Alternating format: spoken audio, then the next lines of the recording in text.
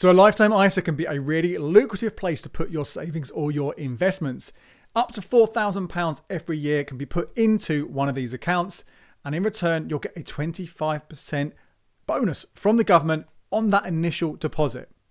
Plus you'll earn either interest or hopefully, if it's invested, it will make some gains over the years as it kind of grows in value. So it's one of the best ways you can put your money aside. There are, of course, a number of restrictions. You can only open it if you're aged between 18 and 39, and you can only pay into it until you're 50. Plus, you can only use it for one of two purposes. You can either use it for buying your first home, or you can use it for your retirement. You can access it when you're at the age of 60. Now, if you don't do it for either of those two different reasons, then you're going to get hit by a charge. Basically, a 6.25% penalty is going to come into play if you don't take it out for one of those reasons, unless you have a terminal illness. That's the only other reason you're going to be able to take your cash out of it. Now, this video isn't going to go into all the details, the pros and cons of a lifetime ISA, whether you should be using them for your home or for your retirement, how they compare for homes with a Help to Buy ISA, how they compare with pensions, either employment pensions or self-invested personal pensions for retirement, because I've covered that already in a video from a couple of years ago, and I've just watched it again, and I'll just be repeating myself. So make sure you watch that video as well. It goes into much more detail about all the different reasons you can and can't use it. What I am going to use this video for, though, is a quick 2023 update. I will, at the end, give you the best cash savings rates. I'll also talk about which ones would accept transfers in, because that's something that can be a bit of a problem, particularly once you go over the age of 40. But before that, just a quick update. It's probably by just giving that little pre-seas that I've just told you about, that kind of little brief summary. Things haven't changed with lifetime ISAs since they were launched back in 2017. So it's been going for a while now, for 6 years. Yeah, 6 years. And this is going to be slightly problematic. And it's another thing that's not in that video that's worth considering, is that sort of sense of having it for your first property. It is still capped at £450,000 for the value of the property. Now, if you are living in London, that could be really difficult. Elsewhere in the country, other places, it might not be too much of an issue, but it's certainly something to think about. It's also something to think about that if you are quite young right now, remember, you can open one of these at 18 years old. If you're opening up one thinking, well, maybe I'd love to have that free money, that free 25% bonus on my money I put into it, but I might not be buying for 10, 15 years. Who knows? It could take a long time, as we know, to get your first property. Then there is possibly that risk that if they don't make any changes to it, and surely they've got to. There has been a lot of pressure recently for them to do something, but they haven't done anything yet. Surely at some point that will have to increase. But it's just worth bearing in mind that you put your money in, and if for some reason the place you want to buy at that time, whether you're in the South or elsewhere in the UK, if it's more than the ISA will allow, more than the lifetime ISA will allow, then you're going to have that choice of leaving it until you're retired or getting hit with that penalty. And one more thing about that penalty, there's also been a lot of campaigning to say, look, we should get rid of this 6.25% charge. Effectively, you basically, how it works is, cover it in that other video, but let's say you put in 80 quid. Okay, you get a 25% bonus, takes you up to £100. If you take that money out for any of the other reasons than buying a house or your retirement, there's also a 25% penalty. With the example we've just given of £100, that would take you down to 75 quid. You put in 80, you get 75 back. That's where that 6.25% penalty comes from. Just in case you're confused, hang on, where's that from? Okay, so 25% up, but 25% off is more than that. That is still there. It could well change. Obviously, if it does, I will let you know here on the channel, over on the blog as well. Let's talk about transfers now, because this is something I didn't really cover in that other video. So it's worth just giving you an update on where things are here, because there's a lot of things in theory, but in practice, it's very much a different matter. So why would you want to transfer your lifetime ISA? Well, when you first opened your lifetime ISA, whether you've already got one from previous years or whether you're opening one now for the first time, it may be giving you the best interest rate on a cash ISA, or it may be one of the best or lowest fee paying options for your stocks and shares lifetime ISA. But in a year, 5 years, 10 years, 20 years, whatever it be, however long you have this account open for, that could change. So obviously you want to look around and see if you can get a better rate, or maybe a lower fee, or maybe, again, with stocks and shares lifetime ISAs, it's about a broader range of investment opportunities, or maybe something that's a lot simpler. So you want to have a look at seeing what those other things are. And that's a theory. Like with any, or not all, but with most other ISAs, there is the potential for you to transfer from your existing one to the new one. You move all your money across without it impacting on that £4,000 annual allowance. Really important you do it via this transfer method. You don't withdraw the cash, because if you do that, you'll get hit by that penalty we spoke about. But also, if you've got more than 4K, it will go against, you won't be able to put more than that in that year. So really, really important you do this transfer and move that money across. That's the theory. In practice, there aren't that many that will let you do this. And the big problem is, if you are over 40 years old now, you've got even less choice in where you can move an existing one to. So let's have a look at the transfer policies for cash lifetime ISAs. So alphabetical order here, as you can see, only a couple of them, only 3 of them will allow you to transfer over at any age, over the age of 40. So Beehive Money, Moneybox and Nude will only let you transfer in, i.e. open up a new cash lifetime ISA with them and transfer from your existing one if you're under the age of 40. However, Newcastle Building Society, Paragon Bank and Skipton Building Society, they will let you open up a new lifetime ISA if you're over 40, as long as it's just for transfers in. You will not be able to pay any more money into that. It's just for transfers over.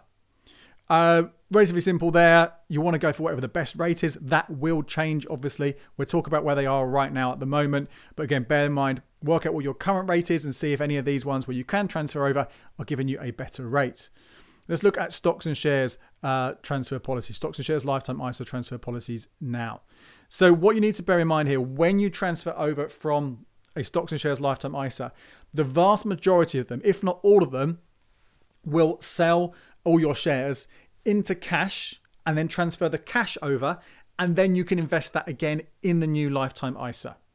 And it can take time for that to happen, and there may well be some charges that come into play. So it might cost you a little bit. So make sure you do the maths to work out if it is worth you doing this. But broadly speaking, as you can see, if you are over the age of 40, there was one option, just one option. But let's go through that one first of all. That is Doddle, the second one on the list here. That is actually from AJ Bell. It's a kind of a newer app-based investment platform they've set up with the idea of making things a bit faster and a little bit cheaper. In fact, much cheaper than the AJ Bell normal stocks and shares lifetime ISA for many things.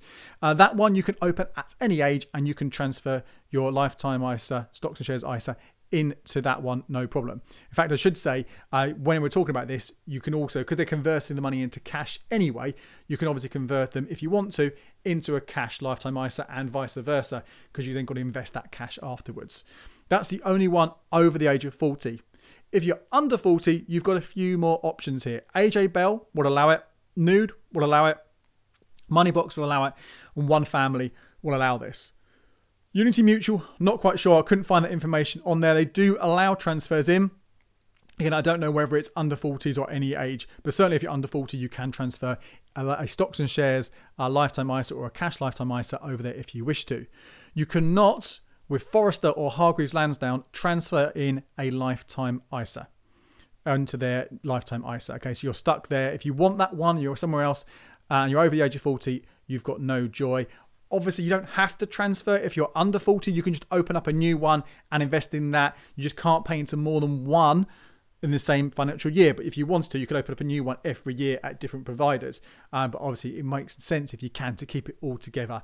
Particularly if you're buying your first home, you'll probably want to transfer them all into a single lifetime ISA at the end. So if you can't do that, that could become problematic. So let's look at the best lifetime ISAs now. I'm not, as I always say on this channel, going to look at the stocks and shares ones because I don't talk about investing in detail on this channel. But as you saw from that list just now, let's get it back up again. There are not that many which do investing, do stocks and shares lifetime ISAs. This is probably the most of the list there. There may be one or two others out there, but that's the most of them out there. Really what you want to be looking for with these are the charges and the range of different funds and different investment opportunities that are open to you. If you want to keep it simple, then the likes of Doddle or Nude or Nutmeg or Moneybox, they are going to be the ones which kind of have these set number of funds from like 2 to 8, whatever it might be. And you can just choose those based on your own kind of appetite for risk. Again, have a look at the fees and the charges that come with that. If you want to do something a bit more broader, you want to look at different types of shares, individual shares, or much, thousands of different options, then you're choosing between AJ Bell and Hargreaves Lansdown. Now, broadly speaking, Hargreaves Lansdown would probably be cheaper than AJ Bell. And then in terms of the other ones, Dodd will probably be cheaper than some of the other stocks and shares ones as well, where there's more funds involved. But again, have a look at that, work out what one works best for you. Because with a lifetime ISA, you're only putting a maximum of £4,000 every year. With that top up, that's a maximum of £5,000 a year. Yes, you could have it for, well, quite a few years, I suppose, if you open one at 18, but the amount you put in there may well not be so astronomical that the fee is going to make that much of a difference.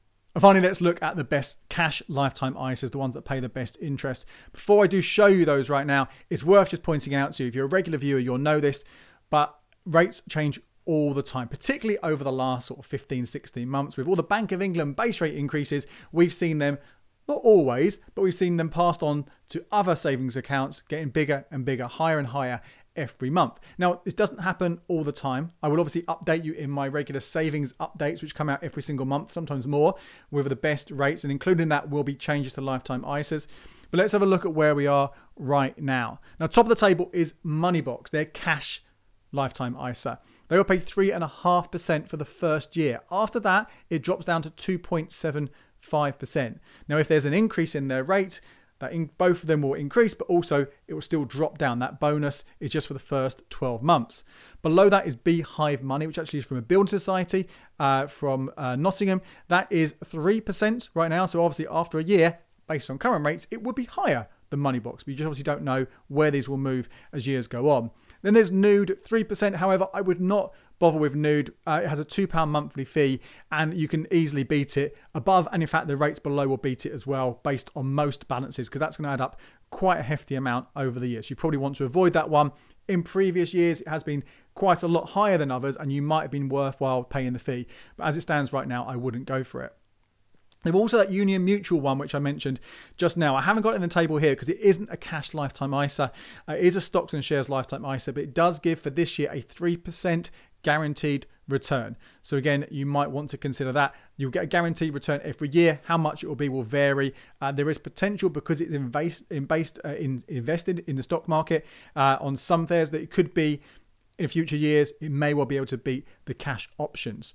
Then we have Paragon Building Society, Newcastle Building Society, and Skipton Building Society, between 2.5% and 2.3% air at the bottom. You may remember when we looked at the ones that allow transfers in, they are the ones that do this. So there's not much difference. If you're currently with Moneybox or Beehive, there's no point transferring it to one of these because they pay less. And if you're with Skipton, which is the lowest one, is it really worth moving it for an extra 0.2 percentage points? Probably not. But again, I will update that over on becleveryourcash.com/savings anytime there are any changes for the most recent lifetime ISA rates. My name is Andy Webb. Thank you so much for watching. For more information on lifetime ISAs and savings, check out these videos right here.